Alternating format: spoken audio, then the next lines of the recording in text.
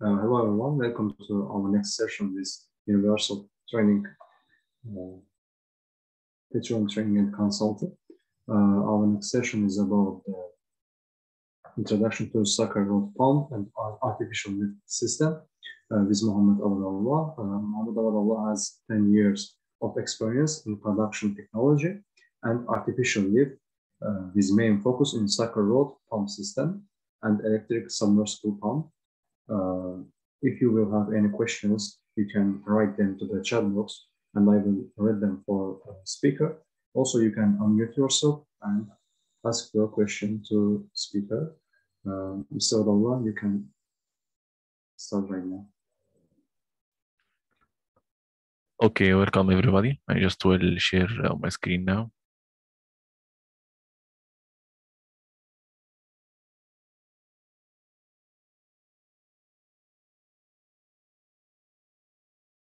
So can you see my screen now? Yes. Yes. Okay, great.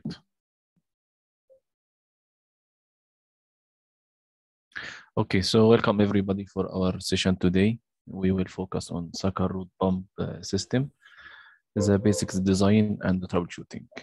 So let's start with our agenda now. First, we will give a short introduction why we use or select artificial lift, why we need it, and how it works. Then we will move to general overview for the sucker rod pump, the definition, the advantage and disadvantage.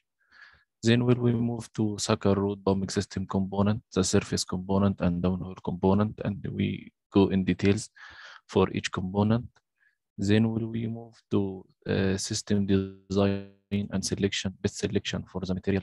Then we go to sucker rod main pump problems and how to troubleshoot it, and give short brief about sucker rod monitoring systems. Then we'll go to pump unit inspection, the surface pump unit inspection and the maintenance procedure. Then last but not least, to proceed with sucker rod care and handling procedure for the sucker rod itself. So let's start with the introduction to the artificial lift needs. First, we have to know that we have two types of oil well. We have a self-flow oil well, which we can call this a natural flow well. In this type of wells, the reservoir pressure is high enough and strong enough to add energy to fluid to reach surface through the well bore. The other type is non-self-flow, which we can call dead well or depleted well. For better understanding for artificial lift concept, we have to be aware with system performance curve. It is a relationship between the flow rate and bottom hole pressure. It is consisting of two main items: the inflow performance, which describes the flow performance through the formation to well bore. It is a relation between flow rate and bottom hole pressure. At zero flow rate, we will have the static bottom hole pressure or the reservoir pressure. And at zero static bottom hole pressure, we will have the absolute open flow. The other component is vertical lift performance, which describes the flow performance through the well bore, through the tubing to surface. The intersection between the two components is called the system performance, which describes the well and the operating point and give us the rate at a certain BWF. This is for a natural flow well. So what happens if I have a dead well? So as we all know, natural flow well will not last production forever.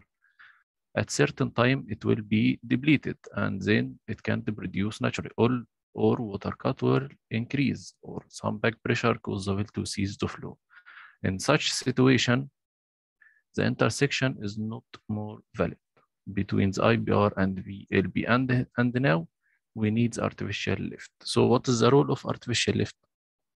Artificial lift will shift the VLB or vertical lift performance down to intersect with IBR and keep well producing. Artificial lift can be gas lift, ESCP, sucker rod, or jet pump, or any other pumping system that can deliver the fluid to surface. For better understanding, we now have a dead well with a certain reservoir pressure, and if we take a gradient for the fluid, it will not reach the surface. It will be way below the surface. So if we install artificial lift ESP or sucker rod pump, this pump will add more energy to the fluid at certain depths. The discharge pressure of the pump will let fluid have sufficient energy to reach the surface to overcome the hydrostatic pressure, the friction, and the wellhead pressure, and then reach your facility. So this is the role of any artificial lift, is to make a sufficient drawdown from the reservoir pressure and add energy to the fluid to reach the surface. So what is the distribution of different artificial lift type? We have ESP, PCB, rod pump, gas lift, and other ways. The sucker rod pump, which we will concentrate on in our session, is about 45% of all artificial lift type worldwide. So this is a fast comparison between the different types of artificial lift. For each artificial lift, we can see here the advantage of each one. If we concentrate on rod pump or sucker rod pump, it can deal with low rates, heavy oil, some sands, and low gas, and we will go in deep details for this. Second item, we will have a brief overview for sucker rod pump. So what's the definition of sucker rod pumping system? Sucker pumping system consisting of downhole and surface component that allow pressure to be sufficient to drive the fluid to surface. The surface bar containing from surface unit that is transfer the rotation mode from the motor to up and down movement, since the downhole component consists of rods and downhole pump rods that transfer the motion from surface to the downhole pump. The downhole pump is a positive displacement pump that creates drawdown for the fluid and allow the fluid to reach surface. We will go in deep details for each component. So what is the best application for our system, for the sucker rod system? The first of all, it will be a vertical well, because we have rods installed in the well and inside the tubing. So if I have a vertical well, it will be the best application, because if there is any deviation for the well, I will have a contact in the upstroke and downstroke between the rods and the tubing. It is not the better, and we will describe this problem later. In shallow and in moderate depths well, because the more depths we have, the low rate will you gain because of the loads. Low gas oil ratio, because gas is one enemy of the sucker rod pump, because it can cause gas lock for the downhole pump. Also onshore well, because it's the best application to have a sucker rod pump onshore, because it needs large space which may be not available in offshore wells. Also in low sand production wells, because sand may cause the downhole pump to stuck because it is consisting of moving parts. Also an non-corrosive fluid, because pump and rods are metals and can be badly affected by a corrosive fluids. Also in low water cut production, because high water cut may cause some also erosion or corrosion. Also in dead wells, because the surface equipment or the wellhead equipment for the sucker rod can have a limited pressure capacity. For example, it can only handle 500 or 600 psi. If I have a strong reservoir with a high reservoir pressure, it can cause some safety impacts. So what is the advantage of the sucker rod? It is very simple, because it can run with a simple design and it can long life with a good performance. And it is also applicable for remote application, because the low maintenance it is needed. Also, it have a strong drawdown capabilities, because it can run in very depleted well and in very low BWF. It is also a positive displacement pump, so it is not affected by a back pressure, and it can work against any wellhead pressure. Also, it is economic because of low operating cost, and it is also flexible, and it can work with production challenges from 30 barrel to almost 4,000 barrel. So moving now to this advantage of our system, we have some limitation in production with depths, as we mentioned before, and it is also consisting of mechanical moving parts, so it needs continuous maintenance and continuous care. Also, we have some environmental impacts in pollution and in oil spills because of the sucker rod wellhead has something called stuffing box, and we will go in deep with this later. Also, bore well control, because in case of high pressure, high wellhead pressure, it can't sustain, it needs continuous tightening for the stuffing box.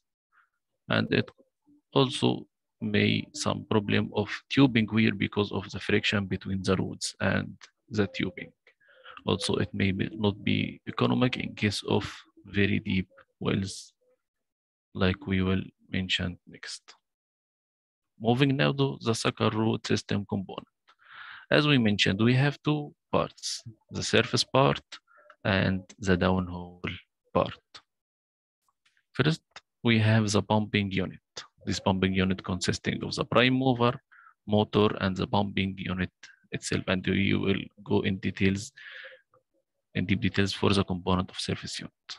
Then we have the sucker rod steering itself, which consists of rods and other accessories. There's the downhole pump, which creates the drawdown and provides energy for the fluid.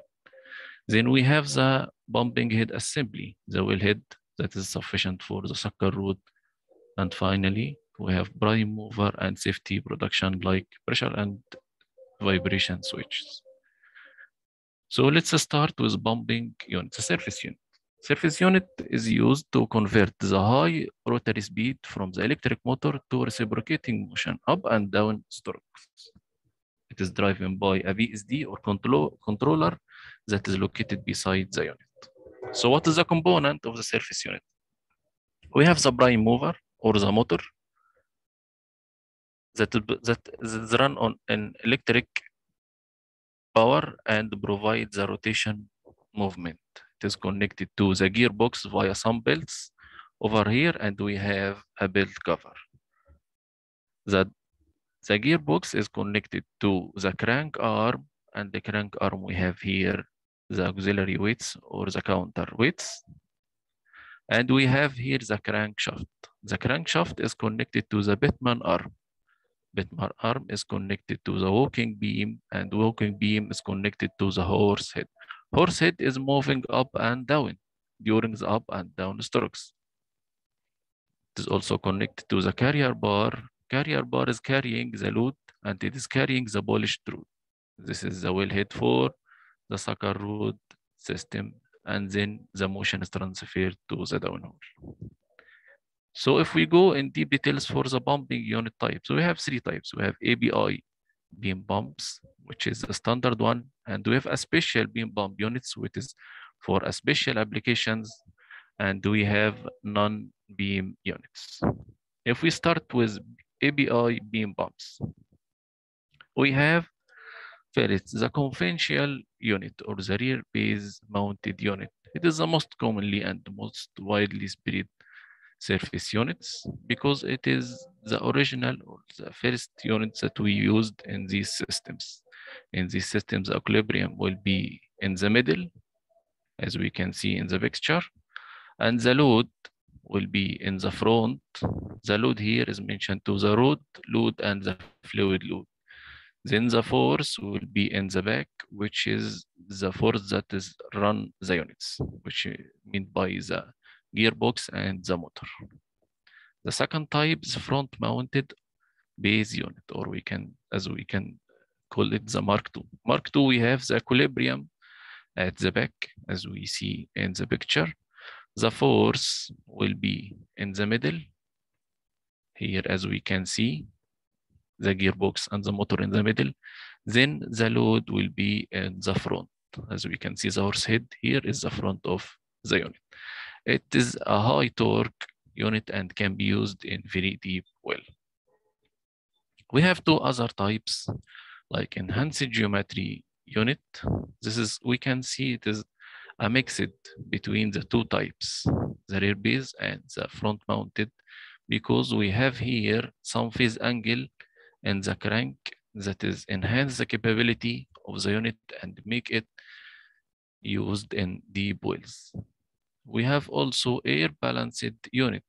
In these units, we don't use a counterbalance, but we use air chamber to provide the balance instead of gearbox and the counterweights.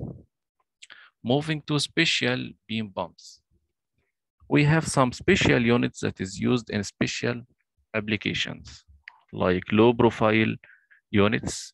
It is used when the height is critical and we can't use a high surface unit, so we use a small height surface to drive my well. And also we have the road runner unit. It is a special unit that's installed on a truck on a moving vessel to be used on a different well location, and it is mostly used during the testing of the well. Moving to the non-beam pump units, we have the Rotaflex. Rotaflex is a special pump with a very high stroke length. Stroke length can reach 366 inch, which is quite high in regarding to the conventional type ones. Moving now to the API standard for the nomenclature for the unit. We have a letter at the first of the pump, which is referring to the unit type. If it is C, for example, it will be conventional, M, it will be Mark II. Then we have a number here. Number is referring to the gearbox reducing torque in thousand of pound-inch. Then the next number, it will be the maximum structure of the load of the pump, or we can see the maximum load of the polished rod itself. The last number is referring to the maximum stroke length of the units. As we can see here, in the crank arm, we have 3 holes. Each hole have a specific stroke length, from the maximum one to the minimum one. Each unit has a 3 stroke length, can be operated on depending on my well potential. So for better understanding, if we have RM 912, 365, 192, it means that the unit type is reverse mark and the gearbox rating is 912,000 pound-inch torque. And the structure rating for the unit is 365,100 pound. And the maximum stroke length in this unit is 192 inch. So this is a description of the surface unit itself. Moving now to the second item, it is the sucker rod string itself. It consists of the sucker rods, which is have a standard length of 25 or 30 feet. The function of these rods is to transfer the up and down movement from the surface to the downhole. As we can see here, the first type of rods is API sucker rods. It have different sizes, ranging from ½ inch to 1 and 1/8 inch. It can be 3/4, 7/8, 1 inch. This is the sizes of the sucker rods, and you can merge between 2 or 3 sizes in your application or in your well. Also, each rod have a grade. You can use a grade K, grade C, or grade D. Different grades are referring to the different tensile strengths of the units. If we can see grade K, it is 85,000 pound as a tensile strength. It can be used in low loads and low corrosive environment. Also, grade C have a higher tensile strength. It can ranging from 90, 100 to 150,000. It can used in medium loads and in non-corrosive environment. Grade D, it's much higher and can used in medium to heavy loads and some types of corrosion, as we can mention the grade D90. This is for API sucker rods type. We have another type of sucker rods. It is a non-API sucker rods grades, like ultra high strength or like fiberglass rods. Fiberglass rods is a modern technology to be used in sucker rod, and it is not much spread around the world. For the ultra high strength, we have some grades like N97, S88, and it have a very high tensile strength, can reach 150,000, and it is used in extra deep loads condition. Moving now to some accessories that is used in the rod steering, we have rod couplings.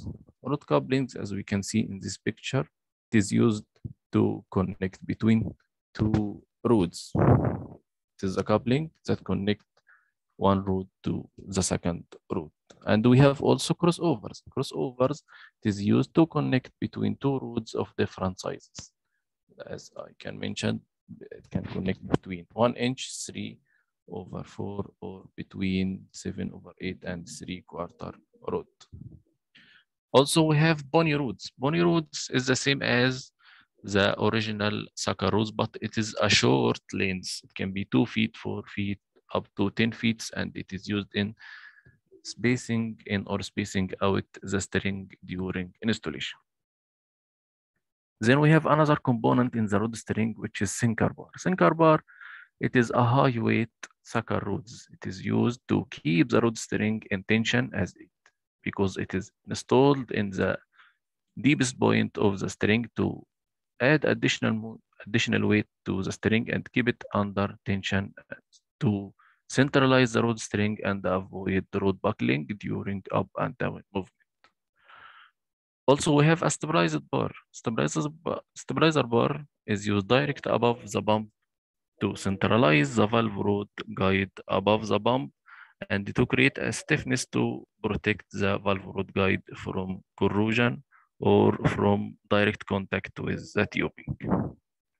Also, we have some application of rod guides and centralizers.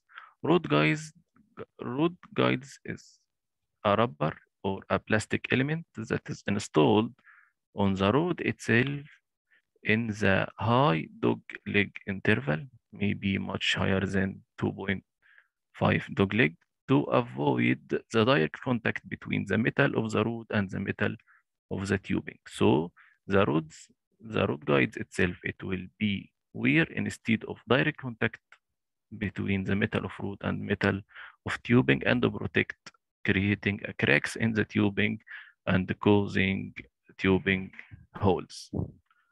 Also, we have the polished rod, which is the first item of the rod steering at surface that is connecting the downhole rods with the pumping units itself. It is located at the bottom of carrier bar.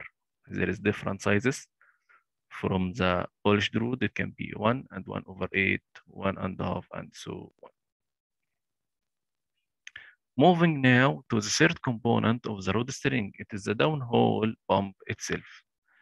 So downhole pump is the tool that creates the drawdown and force the fluid to move up through the tubing and provides the required discharge pressure to allow fluid to overcome the hydrostatic pressure, friction, and wellhead pressure to reach your facility. It is a positive displaced pump, as we mentioned before, so it can withstand against any high pressure. This is some pictures of the downhole pump. This is the top of the pump and this is the bottom of the pump. So what is the component of the downhole pump? We have the barrel. Barrel is the main component of the downhole pump. It is a cylindrical shape. The length of the barrel can be reached 20 feet. Then we have the plunger. The plunger is the moving part inside the barrel that creates the high discharge pressure. Also, we have the traveling valve and the stationary valve. The traveling valve is attached to the plunger, and the stationary valve, which is not moving, is attached to the barrel. Then we have the seating assembly, which is at the bottom of the pump, and as we can see in next slide, it can be at the bottom of the pump or at the top. Then we have the valve rod, which is connecting the plunger to the rod steering at the top of the pump, and we have some other accessories we will discuss. So now what's the types of the downhole pump? We are speaking now of the most important component of the system, which is the downhole pump. We have a tubing pump. Tubing pump is most used in wells that have a high potential, as it can reach up to 3,000 barrels per day, and it can handle some sand production. But it should be attached to the tubing. So the tubing pump is attached to the tubing itself, and if you want to retrieve the string, you want to retrieve the pump, you have to retrieve the tubing. So this can be considered as one of the disadvantages of this type, because you have to utilize our over rig if you need to replace the pump, and it is also quite high expensive if we compare it with the other types, and it can use in shallow wells because it cause a high drawdown with high rates, so it can cause a high loads, and it need a high and bigger surface unit. The second type is casing pump. Casing pump, from its name, it is installed inside the casing itself without using a tubing. It also used in large size, can reach 5.5 inch, and it can cause some problems like damage in the casing, and road fishing will be challenging, and also you will have a poor reservoir monitoring because you can't detect the fluid level and you can't detect the BWF during the running. The third type is rod pump, which is commonly used. It is inserted pump. You run in hole with the tubing that contain a seating nipple, then you run in hole later with the pump and the rods. So it is widely used because it can retrieve and run many times on the same tubing using only a bowling unit without need for workover rig, which save cost and time. As we mentioned, we have two types of seating mechanism for the pump. It can used from the top of the pump, as we can see here, which is called top hole down, and it can be seated in the tubing from the bottom, as we can see here, which is called bottom hole down. So the hole down types for the pump. The hole down, it is the part of the downhole pump that is fit the downhole pump inside the tubing, or we can see inside the nipple. We have two types. We have cup type, as we can see here. This is the hole down which is attached to the pump, and it is the nipple which is attached to the tubing. The sealing will be using these cups, which is from a special plastic type or rubber type that prevent escaping of the fluid downhole, and it keep it going up. So this part is attached to the downhole pump, and the downhole pump and this part is sitting inside the seating nipple, which is attached to the tubing. The second type is a mechanical type. This is the hole down with the attached to the pump, and it's the nipple which is attached to the tubing. So the seal is causing because of this ring inside this profile. So this is the two types of the seating mechanism of the pump inside the tube: cup type and mechanical type. Moving now to the API standardization for the nomenclature of the pump.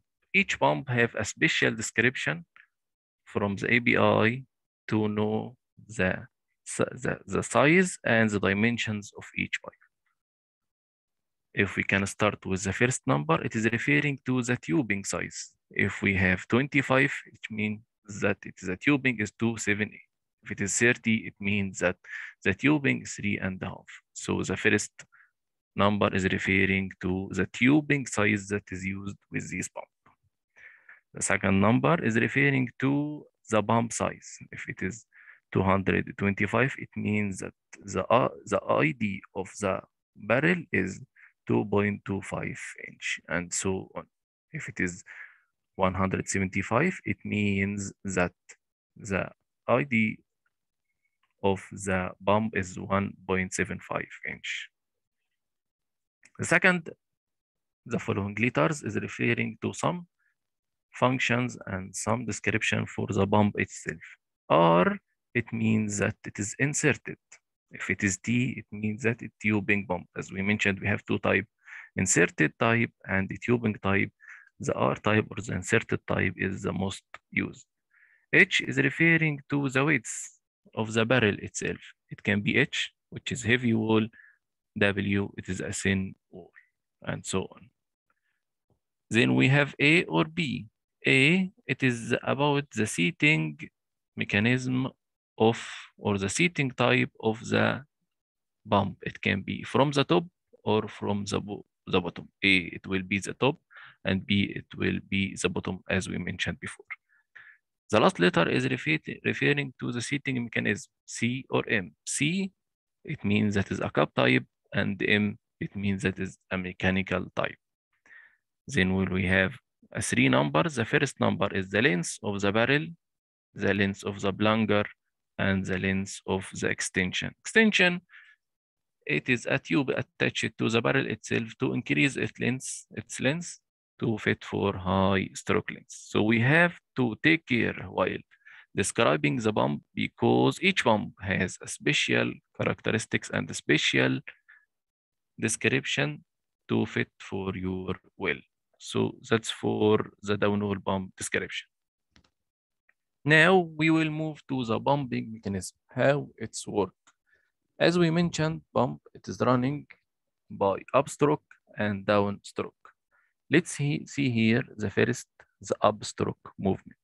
During the upstroke, the plunger is moving up inside the barrel. As we mentioned, the plunger contains a traveling valve, and it is the moving part, and the barrel is the stationary part, which is attached to the tubing. It is containing the stationary valve, which is not moving. It is stable in its place. So in the up movement or in the upstroke, the valve here in the plunger or in the traveling valve will be closed, and the stationary valve will be open. And there is a suction here, which causes the fluid from the well bore to enter the pump here. Then in downstroke, the traveling valve bore will be opened, and the stationary valve will be closed, causing the pressure here to be much higher and force the fluid to go up in the plunger. Then repeating the upstroke, this valve will be closed and the fluid here will traveling up to the tubing, and so on till the fluid reach the surface. So this is the mechanism of the downhole pump work during the upstroke and the downstroke. This positive displacement cause a high discharge pressure at the top of the pump and allow fluid to go up through the tubing. We have now a special type of pumps, which is a pump anchor, which have a special applications. In this type of the pump, we don't need a seating level. We just used an anchor attached to the bottom of the pump, and it can seat inside any location of the tubing without using a seating nipple. The main application for it, it can used in a cracked wall. If I have a tubing hole at certain depths, I can retrieve the old pump, attach the pump with a pump anchor, and install the pump above this crack or above this hole and produce the well. It also can be used in a well that have a lost pump. I can just punch above it and utilize the pump anchor, which delays the need for workover to retrieve the tubing. So this for the type of the pump anchor. Now moving to the pump head assembly, the wellhead of the sucker rod, which is very important to be well known for each of us. First, we have the KTH flange, which is number one here. It is installed above the tubing head spool, and it is carry the weight of the tubing, which is carrying the downhole pump, downhole here. So tubing is attached to the KTH flange using the sealing mechanism over here. Number two, we have a pump adapter, which is attaching the tubing part, because this is the appeared part of the tubing with the BOP. The BOP is used to control the well while well is shut-in, because the BOP is only function while no up or down stroke, while the pump is shut off. So it can seal around the polished rod and keep the fluid in downhole and prevent any leak from the well.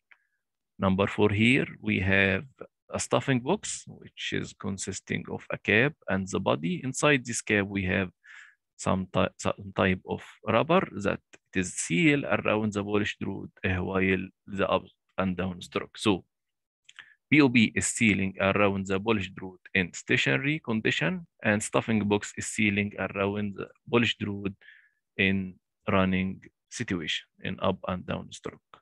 Then we have number 5, which is T-connection, which is allow the flow to move from downhole to the flow line. We have number 6, which is the flow line, production line, and we have some pressure gauge and venting line. Number 9 is a connection from annulus to the flow line to allow continuous venting from the trapped gas in annulus, and this is the tubing head spool. So this is a quick brief for the pump head assembly or the wellhead assembly for sucker rod. We also have some safety protections for the sucker rod pump system.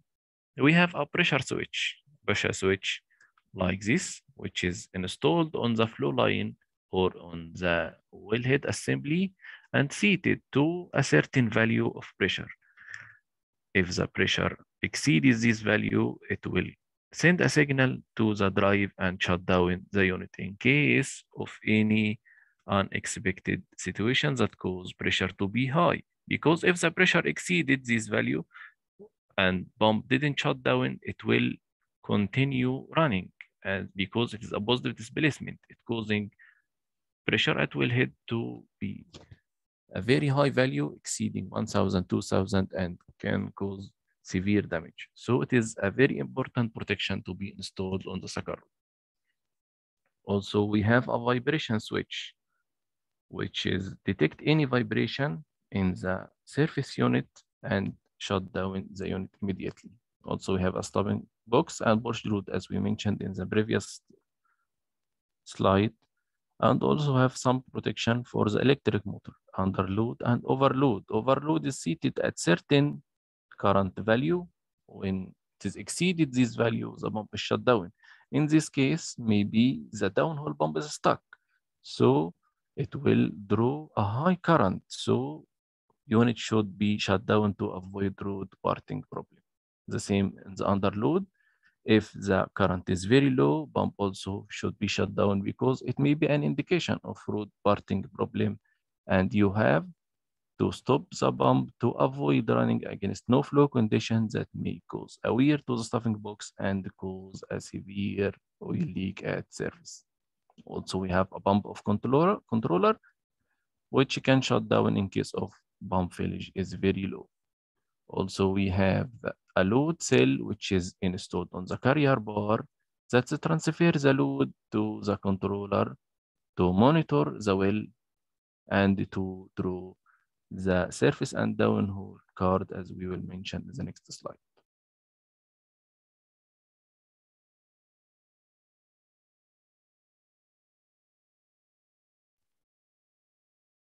Can you hear me? Yes, yes, we can. Yes. Yes, it's clear. Okay. We also have a rod rotator. Rod rotator, which is allow the rotation of the rod during the up and down stroke to avoid wearing or the low side of the rod. So if there is a contact between the rod and the tubing, or contact between the rod guide and the tubing, this wear or this contact will be 360 degree. So the wear will be equivalent from all sides to avoid the wear to be on one side and causing a tubing wear.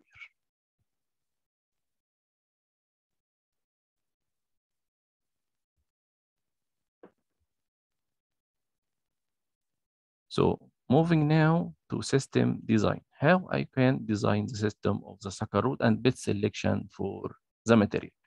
First of all, I have to utilize some information. I need to know the target rate to detect the pump size and the tubing size.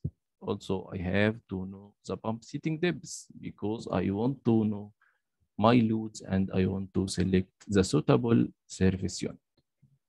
Also, I need to have the current completion to know if it is containing a tubing anchor, KTH, or tubing hanger.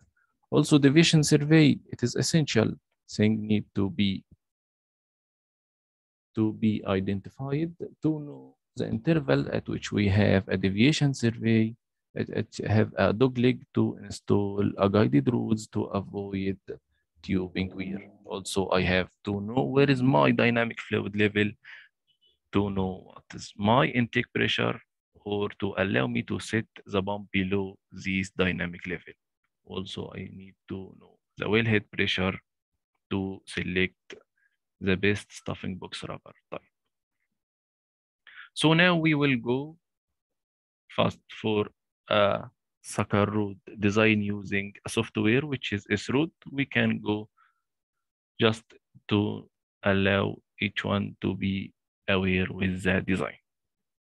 SROD, it is supplied by Lufkin. It is the most widely provider for the sucker rod equipment system.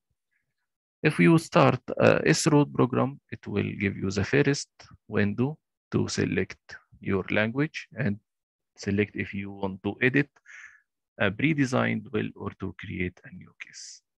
Then the next window will be the company name and well type for the naming of your well and to select if your well is a vertical or deviated. Then the next window containing some required information. The pump depth, you have to provide the pump depth of the sucker rod to software. And you have to select the pump diameter that you will use. You can select a special one and then modify depending on the result. Or you can select the pump diameter which is available in your stock. Then you have to provide the pump efficiency. You can make it 80 or 90. Then you have to provide intake pressure, which we put it as minimum to be 100 PSI, which is the minimum required for the sucker rod to work properly. Then you have to insert the tubing size and tubing anchor depth and the required pressure at wellhead and the tubing gradient. You can make it depending on the gradient of your fluid. Then if you select here a specify rod design, this will allow you to put your downhole rod type, alloy, and the size and the interval. If you highlight here the sucker rod, S-rod itself, it will detect the number of guides and show you the interval at which you have to install rods. This is to select the rod string itself. In the same drop list, we can select another type, which is API standard, and S-rod will understand that you want to comply with the API standard. If you have, for example, pump 1.5, you and the tubing and the rod itself 5/8.5, so the distribution will be 56% of the rod string with 5/8 and 43 is half, and so on. If you select S-rod steel rod design, you will enter just the rod type, the alloy itself, and the maximum and minimum diameters of the rod that you have. And if you want to include a sinker bar, and the S-rod itself will predict or will select the proper rod string taper type that is suitable for your well to allow the tensile strength in each interval to be the same. For example, the top of 1 inch and the top of 7/8 and the top of 3/4 to have the similar load of the rod. For example, it will be the same to be 87 of H tensile strength during running. Then you have to select the pumping unit itself and provide it is working clockwise or counterclockwise. Then you have to provide the horsepower of the electric motor and the stroke per minute or the speed of the pump. Then you have to supply the deviation survey of the well to allow SROD to predict the interval that we will have a high side loads and to advise you to use a molded or guided routes. This is a sample of report that we can obtain from the SROD. We can here found that the prime mover load is 41, which I have to take care to avoid overloading the prime mover. We see here the type of the surface unit, the stroke length, and the load on the pump unit. It is occupied by 87% of the maximum structure load of the unit.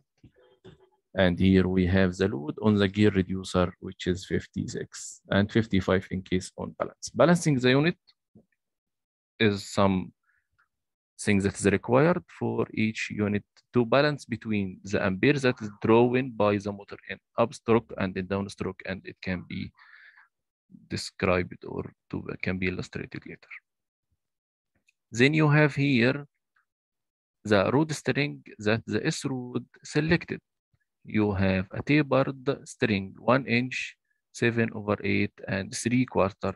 Then he utilized 1 inch tubing as a sinker bar to allow tubing string to be under tension. And here he shows the loading of the loads as a percent from the maximum tensile strength of the rod, which is be accepted because the maximum will be 88, which is accepted because the designer selected the tenacious ultra high strength type, which is non-ABI, but is the most has the highest tensile strength. Then the software predicts the flow rate at surface. It is 200 at 100 efficiency and 180 at 90% as efficiency of the pump. And also in this slide, you can see that SROD predict the intervals that have a high side loads. Any side loads is over than 50, you can see that SROD is advise you to use a guided route, and this guide route should have 3 guides per route. This is an advice to avoid a tubing wheel. And you can see here some curves that describe the performance or to predict the surface and downhole curve and the loading over the gearbox over down and up stroke. Moving now to the main problems of the sucker rod and how to troubleshoot it.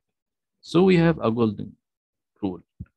If you have accurate input data and you have a proper design and the proper material selection, you will have long run life, less troubleshooting required, and less oil deferment.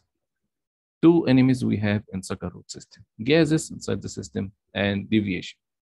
As we mentioned, gas will cause gas lock, and deviation will cause a tubing wear or can result finally in parted rope.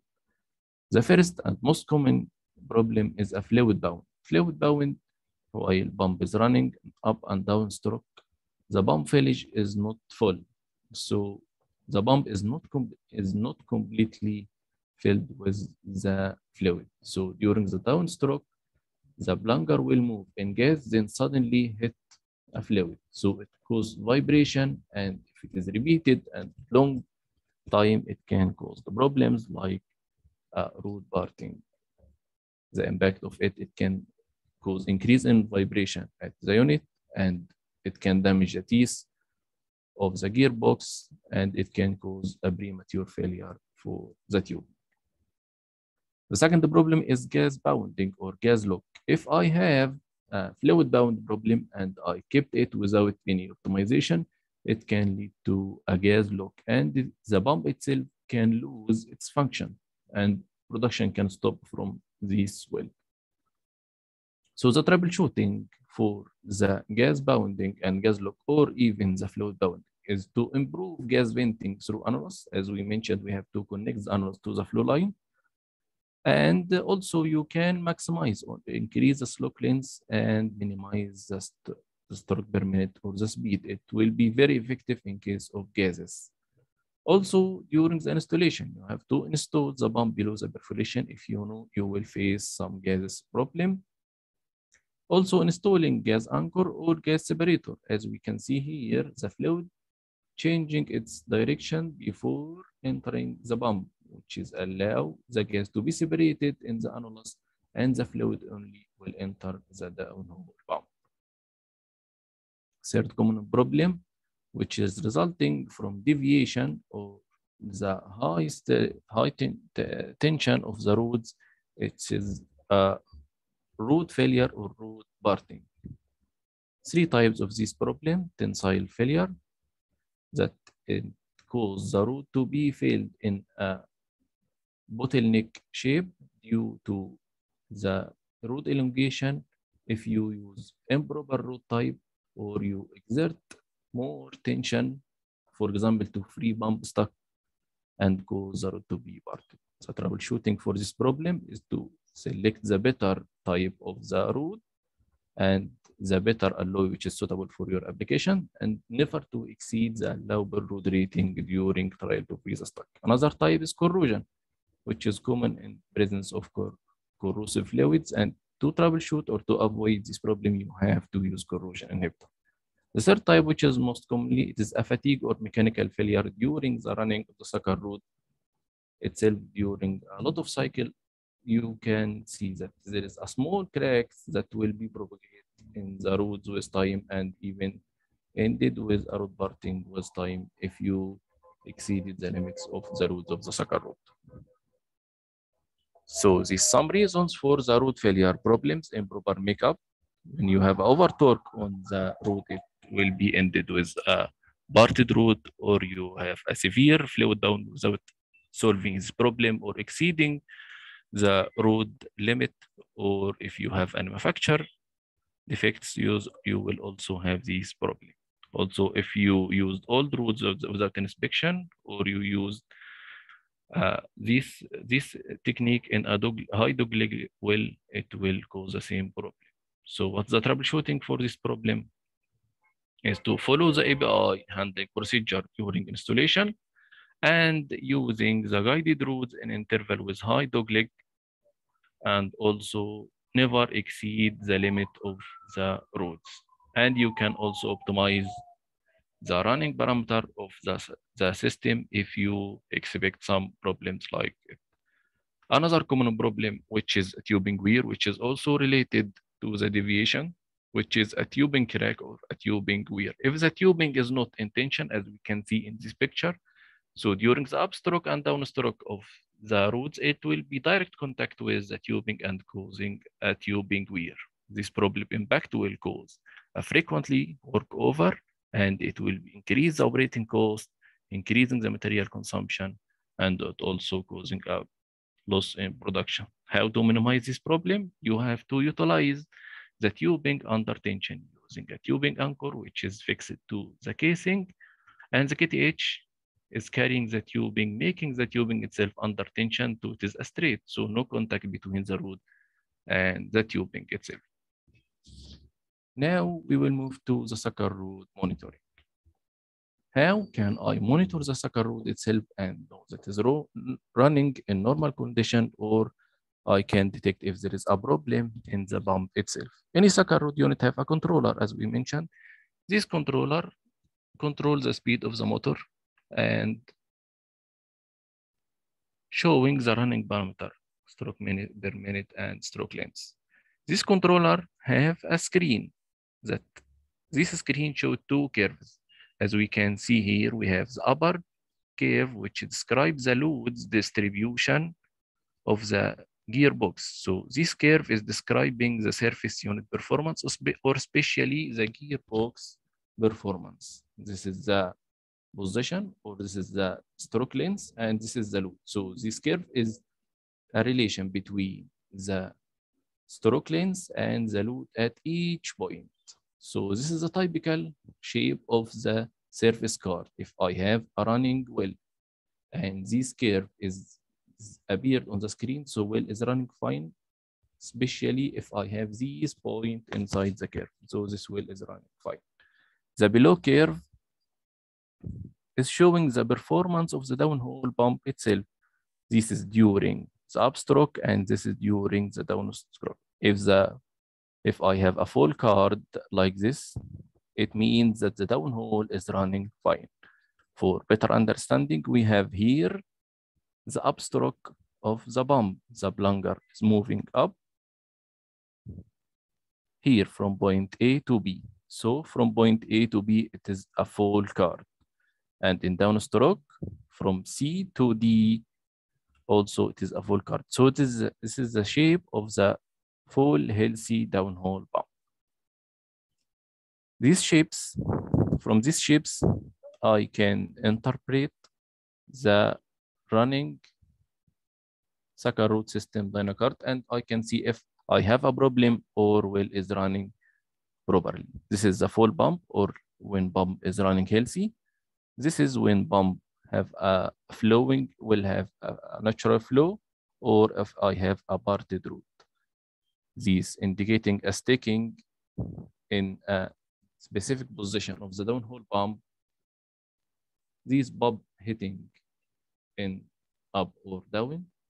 Here a fluid friction, here gas interference, here drag, tubing movement, worn in barrel, fluid bound, worn in standing valve, and here worn in traveling valve. So this is a scheme for quick interpretation if I have a problem, and it indicates the status of the well for quick intervention. We have now some quick video that can show us how I can see the download or the dynacard of the well. We have a full pump now. Pump is running very healthy, and the fluid, while the fluid is going up. So this indicating the downhole pump is running fine. If I have a gas interference here, as we can see, this is gases inside the pump.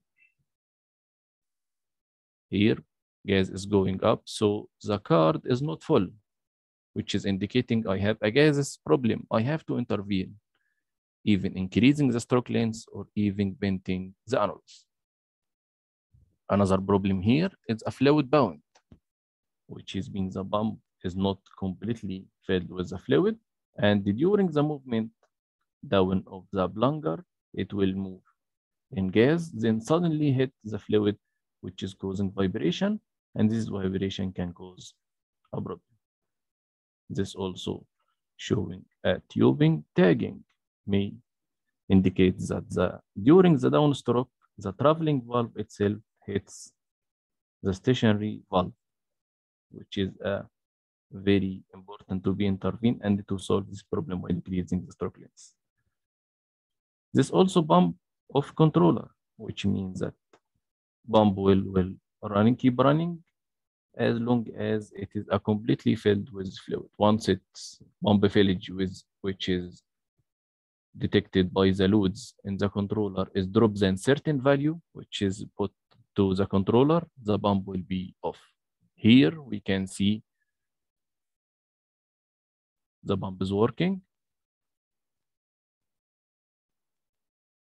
Then the pump fillage is dropped with up and down stroke.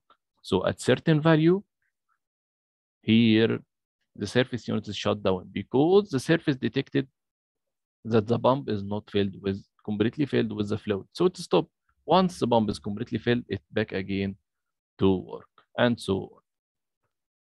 So this to show us how the controller identify the downhole card and how can I make a proper interpretation for the downhole card shape and to judge the pump unit if it is working properly or I have to intervene and solve a specific problem. Moving now to pumping unit inspection and maintenance procedure. As we all know, it is a mechanical moving part. So I have to take care for the maintenance of the unit.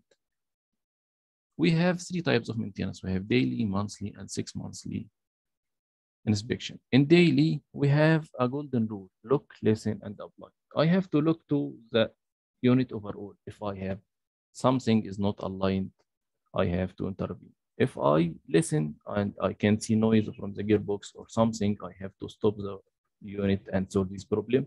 Apply: once I can notice something is abnormal or it is not working properly, I have to intervene and stop the unit and fix the problem. Monthly, which is the main important here, is to check the oil level in the gear reducer or the gearbox, because it is have to be valid and have to be sufficient to provide a sufficient cooling and lubrication for the gearbox. And every 6 months, I have to grease all the bearing, especially the center bearing and the crank bearing and the equalizing bearing, to confirm oil is in good shape. This picture shows us a catastrophic when I don't care with the maintenance of the surface unit. I have here a damaged units because of not greasing the bearing of the unit, which cause the unit to be break down. Another item, which is sucker rod handling procedure. It is very important. It is very important to take care for the sucker rod itself while moving to the rig site or during storing. For example, when I utilize the forklift, I have to use a spreader bar and carry or transfer the rods with this shape, not with this shape. Also, while storing, we have to install some spacer between the layer of rods to avoid metal-to-metal contact, even while storing, to avoid any bending or any buckling for the rods. Also, while making up or laying down the rods, it should be hand-to-hand, not from the two ends of the rod, because it can cause bending of the rods and it can cause premature failure for the rod. So it was a quick slide for the best practice handling for the sucker rods itself. So that's all for our session today, and hope it is satisfy your expectation. So if I'm ready, if you have any questions. Thank you so much for this valuable session, Mr. Awadallah. I hope this helped to our participants, because the presentation was very well about this topic. If anyone has any questions, you can ask them or you can write them to the chat box. I will read them for speaker, Mr. Awadallah.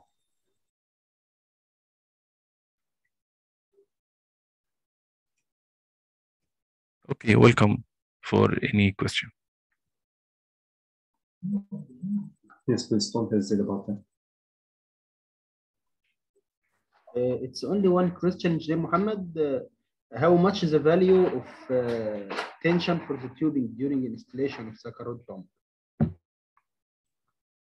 Yes, it is a good question. As we mentioned, we have a problem of a tubing wear or a tubing crack. Tubing crack is caused because of the continuous friction between the rod and between the tubing in up and down strokes.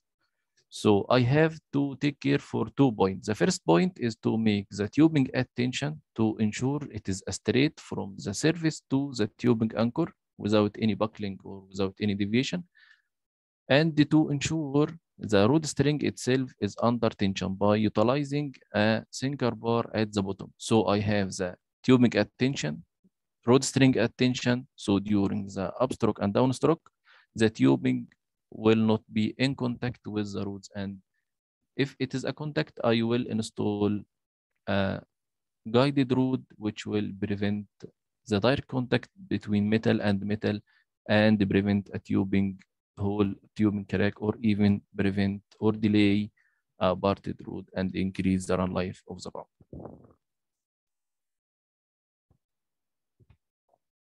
So any other question?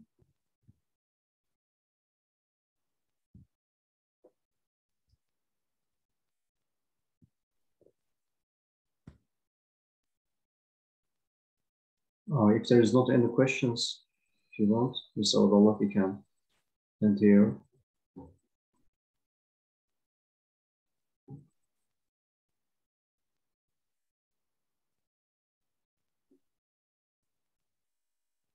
Mr. Awadallah, are you hearing me? Or? Yes, I can hear you.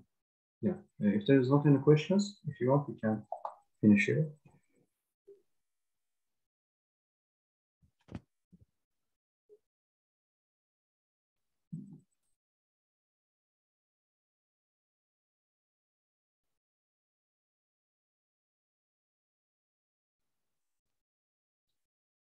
So I didn't receive any question right now. So we can end the session now if no more questions, and the material itself would be sent via WhatsApp for your reference. Yes. Okay. Thank you so much for your time, everyone. You are welcome. Welcome, bro.